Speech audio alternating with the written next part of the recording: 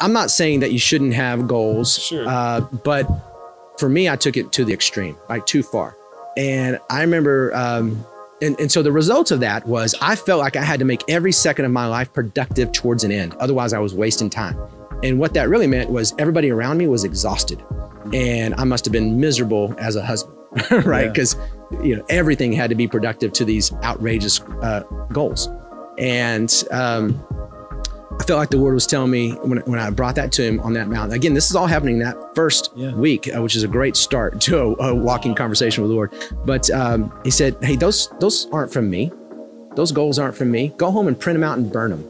So I did. I literally went out, went home, printed them out and burned them. And he said, print them out and burn them, and then come to me every day and ask me what I have for you that day.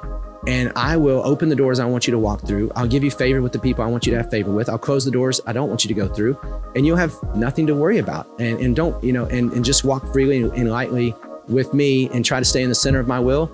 And then I'll just take care of the rest. And it didn't mean that I became a couch potato.